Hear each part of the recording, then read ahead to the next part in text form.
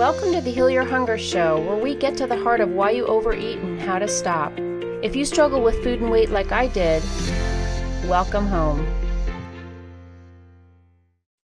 Welcome everybody to the Heal Your Hunger Show. So happy to have you here. It is a great day to be alive, and I am super excited about a very short but very important message I have here for you today on this episode. And if you're here at the Heal Your Hunger Show for the first time, welcome. Glad you're here. So glad that you've joined us. The Heal Your Hunger Show is all about finding new ways to be with food that don't include turning to food for boredom and worry and entertainment and companionship. So, if you're used to leaning on food for emotional reasons, let's turn that ship around, shall we? Because guess what? If you're emotionally eating, it's going to be really hard to meet your goals around health, because usually it's not celery sticks and lettuce that we emotionally eat on. It's sugar and carbs and ooey gooey chewy foods that wreck our health, that make us gain weight, that make it hard to lose weight, that give us gut issues and autoimmune issues. And the list goes on and on. Heart disease, diabetes, right? So what I want to do is share with you ways that you can live more effectively and without dependence on food. Let's cut the cord with food being your go-to for everything, shall we? Okay, I'm excited. This is what we're going to do tonight. This is what we're going to talk about here. So I want to just remind you that a lot goes on in the Secret Sauce group. We want to invite you to be a part of the Secret Sauce group on Facebook. Go to Secret Sauce to End Emotional Eating, and we'll let you in because we want you there. And also, if this idea of emotional eating is new to you, I want to invite you to take the emotional eating quiz, which is on my website, healyourhunger.com. Go to the healyourhunger.com website, and right there, front and center, is a quiz, and it'll help you determine if you're an emotional eater or a food addict or somewhere in between. Take the quiz, get your personalized score, find out where you are on the emotional eating spectrum. Okay. And last but not least, if you have not determined what you're going to do in the new year around really stopping dieting, but reaching your health goals, reach out. We want to talk to you. We're happy to talk with you. Right now, I'm offering emotional eating breakthrough sessions. I'm talking to people about their health goals and how Heal Your Hunger can help. If you want to explore that, and have a conversation, definitely go to healyourhunger.com and register right now. Right now, they're free emotional eating breakthrough session. Okay. So on with the show. This is going to be short and sweet, but I really want to share something that's really important. I shared this during my holiday hacks class, and I just thought it was so important that I wanted to share it here on my podcast. It's 3 secrets to maintaining harmony with family members, because Lord knows at holiday time, that's not so easy. So 3 things, super simple, super quick, and super effective. So my first tip for having harmony around family members, and this has been my number one best way to not be resentful, to not be, hating on my family, to not be judging my family, to not be feeling frustrated and pissed off and sad and lonely and dejected by my family. All the above can be healed with this one thing. You ready? Stop wishing for them to be different than they are. Accept them as they are. Do not try to change them. This is your secret to peace and harmony with family members. Think about it. So much of our pain, so much of our stress around family is wishing they would be different, right? And we're doing it. We're causing the stress. We are wishing they would not do X, wishing they would be more Y. And while that's all well and good, it's probably not going to happen. So you're having the expectation, and then having that expectation dashed time and time again is causing your distress and frustration and resentment. You know, the best thing I ever did was accept my mother the way she is. And she's not bad. She's a sweetheart, but she ain't perfect either. So there were some things about her that drove me nuts. And my unhappiness didn't come from her being that way. My unhappiness primarily came from the fact that I wanted her to be different. And I focused on, why can't she be more present? Why can't she be deeper and have more meaningful conversations with me? Why can't she be more, you know, whatever, like my friends' mothers, whatever. There's so many different things I just thought she should be. Poor mom, right? I didn't let her just be her. I was trying to make her into somebody else, wishing she were somebody else. And that caused me misery.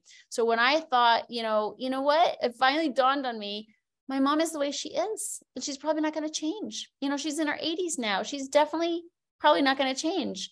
But for years now, I've just been like, that's mom. That's how mom does mom, you know? And when I see it that way, I can let her off the hook. I can enjoy her and her beautiful qualities that are beautiful, you know, and appreciate her the way she is without any attachment to her being different. So try it. This holiday season, try to just let your parents, let your siblings be who they are. You know, bless them, you know, let them go, let them be them. You know, of course you'd like it if they were different. Of course you'd like it if they understood you. Of course you'd like it if they were more compassionate and loving and giving and generous and, you know, and present and sober and whatever it is. I'm not saying this is easy, friends, but do your best to just know that they're doing the best they can to be them. Stop trying to change them, and much of your suffering will abate. Okay, that's what we're talking about. We're trying to find peace with our family members, harmony with their family members, letting them be them, being detached from how they are. Hey, don't stand in the way of, you know, don't be in the line of fire of insults or injuries. I'm not saying that. Don't take crap from them, you know, sidestep that, you know, at anything that's hurtful to you. But if you do have somebody in your life who's grumpy and critical, you know, as best as you can, just bless them and know that's them. And they're probably not very happy on the inside if they have to be so negative. Okay. So try to release them with love. The second thing in terms of creating harmony with your family members is to give to them. Don't try to get from them. This is one of the most powerful things I ever did. And again, I did it with my mom. It was so helpful. Instead of trying to get her to be a certain way for me to make me feel good, I just let her off the hook and I started giving to her. How can I give to my mom? How can I make my mom feel loved? You know, at some point in our lives, we have to stop being children. At what age would it be appropriate to be an adult? And with our parents, they're just people. They're just people. So I want you to think about turning the tide of being a resentful child, you know, like wishing for what you didn't have, being upset that you didn't have the childhood you should have had. I get it. You should have had it different. You know, if you had abuse, if you had addiction, if you had abandonment, of course it should have been different, but it wasn't. And the sooner we can accept that, I'm not saying this is easy stuff, friends, okay? But this was what helped me, is to stop being a child and start being an adult with them and treating them like just another adult, somebody who wants love. You know, I started giving love to my mama, you know, just loving her. I do everything I can to try to, I'm sure I could do more. Yes, I could do more, but my focus is on loving her and making her feel my love. I want my mom to feel loved. I don't want her to feel like I am disappointed in her. You know, she's a person. She's not my mother anymore. She's a person with feelings. So I try to treat her that way. Somebody who she wants love. She wants to be affirmed, you know, and I want her in the last, you know, decade or 2 decades of her life. I want her to feel like I approve of her. We all want approval, right? Why not our parents? I'm not saying if they have inappropriate behavior that you should approve of their behavior. Again, you want to be safe with people who are unsafe. You know, you might have to remove yourself. So love them long distance. Love them long distance. But the point is, with our parents, at some point, we just have to be thinking about loving them. And that way it actually protects us. Okay. This is how I've been protected from disappointment, from resentment, you know, from dashed expectations, is just to focus on giving out, love out. Okay. The last thing for creating harmony with family members, and this goes along the lines of giving to them, is to ask them questions, listen to them, be present with them. You know, there's a saying, whatever you want in your life, give that to others. Whatever you want, give some away. And if you want attention, if you want somebody to see you, see somebody else, see them, see the people you want to be seen by. Again, it's hard to change people, and it'll create a lot of headache if you try. So work on giving to others what you want for yourself. And one of the ways we can do this is to listen and be present to people, with people. And I need to hear this. Like I'm talking to myself here. This is something I could do more of. Be present with people, listen to people, ask them questions, get curious.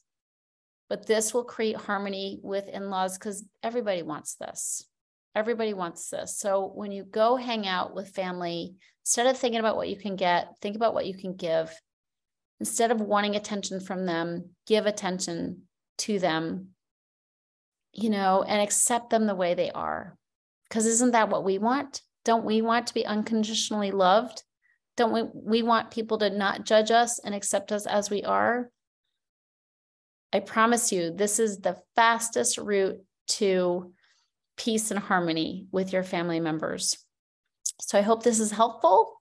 I challenge you to try it. Okay. So that's my message. Short and sweet. Happy holidays. Enjoy yourself. Don't hurt yourself with food. Be with the people. Get into the lives and hearts of others instead of thinking about the food. Okay. Sending you so much love. Take care. If you enjoyed this podcast and want to get free support, insider health info, exclusive invites to events, and more, visit healyourhunger.com.